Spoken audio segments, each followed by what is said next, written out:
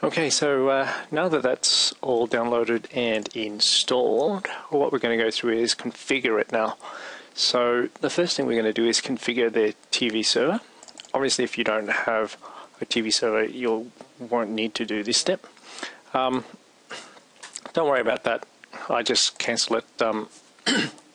If you have issues with your TV tuner, then that's something that you may need to look at, but otherwise you can cancel it. So over here, you just go down to, I go TV servers, and that's the server, MediaPortal master, and that's the streaming port for our client server situation.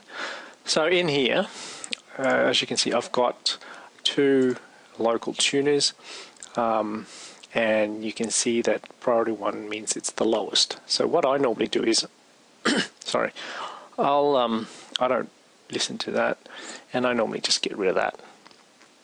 And if you go back out, it'll clean it up, restart the service, so we can come back in. Just cancel that again. So there you have it. They're my two tuners. If we really want to, we can kind of move it down to the lowest. So the TV tuners have the priority. So again, it's just because we changed the priority. Cancel that. So okay, so if you click into the tuner itself, this is where you go and you can scan for your free-to-air channels. So I'm in Australia, in Queensland, Brisbane. So there. I create a group. Don't worry about that so much. And I'll tick that. And all we do then is go scan. And this is a dual tuner cards. That's why I've got two tuners there, so you could record a channel and watch a channel simultaneously, or you could record two channels simultaneously. You can actually with two tuners, you can actually watch and record up to 4 shows simultaneously, because channel 7 has 7.2 and 7 Mate, and 9 has Jam. So you can, and they're on the same frequency, so you can actually record both channel 7s and both channel 9s simultaneously. You do just have to be a little bit careful with that, with the speed of your computer, your hard drive, and etc. Anyway, so I don't have the best reception here, so it usually doesn't pick up every single channel, but it picks up most of them. So when it finishes, you can see they're the channels it picked up, so that's all good. Go to the second tuner, do exactly the same thing, and scan. So you've got to do it one for each channel basically. So it doesn't take too long, it'll be done very shortly. There we go. And then once this is done, we'll go through and we'll clean it all up, remove the duplicate channels, because the duplicate channels that digital have, and put them in the order, top to bottom, that you prefer. So that, you know, like your two favorite channels, not one's not at the top and the other one's not at the bottom of the screen if you're going to switch between the two. So just let this finish. It's almost done. And then we'll go and we'll clean up. There we have it. I don't get SBS, and I think that's SBS, and the last one's Briz 31 or something like that. Okay, so that's done. That's pretty much it for scanning. There's nothing else to do there. So then if you click over to channels here, you've got these tabs, so it's grouped them all. So what I'll do is, in here, you can see it's grouped them by channel. So you can see there's 2 and then channels 21, 22 and 23. So what I'll do is I'll usually, sorry, if we go back here, I'll usually go and untick the ones that I don't want. So that's channel 7. So 1, 2, 3, 24 news, 31, we'll leave it. So we've got a duplicate of 7 digital. So I'll get rid of that one. 7 digital 1, I'll get rid of that one. 7 2, 7 mate. I don't listen to the radios. So then we got gem, 9, 11, and duplicate of 1. So I'll untick it. So once I've unticked it, I'll go back here and I'll find the ones that have been unticked and I actually just delete them. It just cleans it all up. So delete, delete, delete, so that when you go into the TV guide later, they don't show up. so there you have it, channel 9, channel 7, 10, excuse me, ABC and 31 digital. So they're the channels. So there we have it. I'm just having a look where we'll come back to this, and just remember the order that's there. So it's ABC 1, 2, 3, and then news, and then 31 digital 7, then basically 10, 9. So because when you want to change the order in your TV guide, you do it in here. So we'll just keep that as it is. So we'll go TV combinations. I actually don't normally do much with that. In here, because we've deleted the channels that we don't have, all of these will be mapped. So you can see for both of them. So they're the same. That's it for that. If we go to radio, okay, all the channels are gone. That's good. So in here, I always tick, always try to fill the holes, and I always tick that just to try and keep it up to date as much as possible. And in here, store data only for selected channels. So I'll tick them all.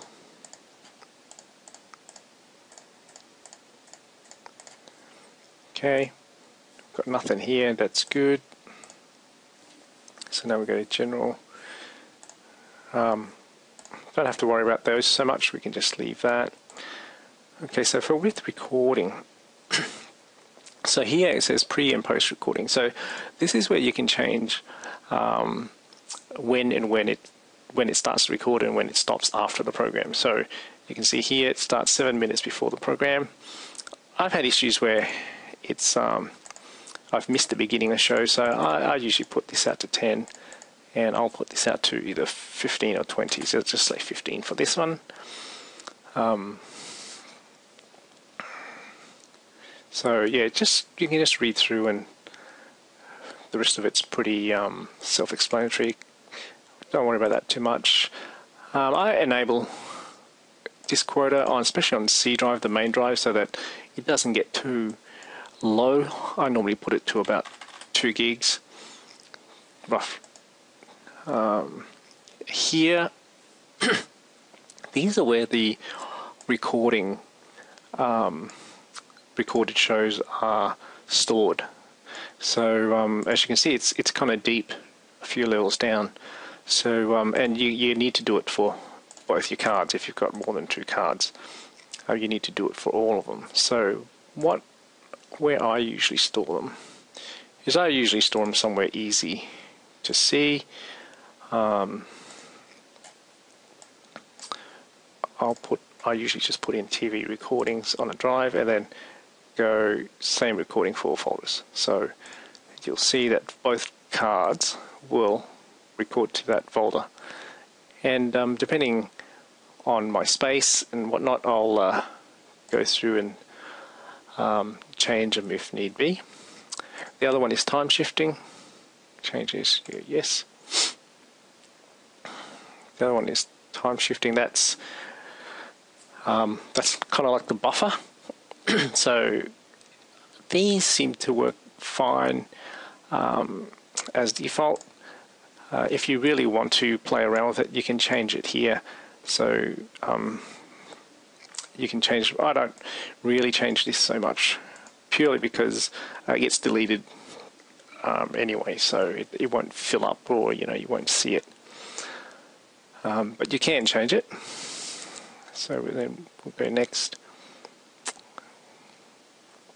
Schedules, nothing there. Streaming server here. So IP address used by the server. So you can put auto. I have a fixed IP address, so I'm just going to change it to fixed IP. So restart, yes. I have a fixed IP anyway, so I might as well set it. This is so where you can do some testing if you need. I'm not going to worry about any of these. Plug in here. In here, we'll go through this a little bit later, but the power scheduler, I use the power scheduler plugin. What that allows me to do is, because I don't have my server running 24/7, so because I use it as a client as well. So what you can do is you can tell the server to shut down after it's been idling. So once it's recorded a show, in the middle of the night, for instance, and you're not there, it'll automatically go into hibernate, so it's not wasting power. So for me, I usually put this as 20 minutes or maybe 30 minutes. So remember when I set the recording before that, after the show, where was it? Yeah, stop recording 15 minutes after the show ends, and then in my power scheduler, another 5 minutes after that. If there's no activity, it'll 20 minutes after that, it'll automatically go to hibernate. So the other thing is wake up server for various wake up events. Shutdown mode, you can tell it to stay on or hibernate or suspend. I tell it to go into hibernate. I haven't had too many issues with that hibernation. I normally tell it to force down just in case something else is going on and is keeping it up unnecessarily. Reinitialize service on wake up, also reinitializes tuner. Yeah, yes or no, I will tick that depending on just trial and error, just see what works the best. So that's fine. I don't prevent it from grabbing. Oh, prevent stabber when grabbing. Yes. I don't do it to wake up particularly just to grab TV guide because I get the free to air. These things, yeah, you can read there. These things can prevent the standby. So network monitor also prevent. So, if there's some activity, I put it up to 5. If there's some activity on the network, like I'm copying shows across or doing something, it won't just automatically shut down on me. So that's the power scheduler. So that's very handy. The other thing you've got to be sure of is that you must set Windows to hibernate, which we did in the power settings before. So that's pretty much for the TV server configuration. So we'll exit this, and the next thing we'll do is we'll go to the MediaPortal configuration itself.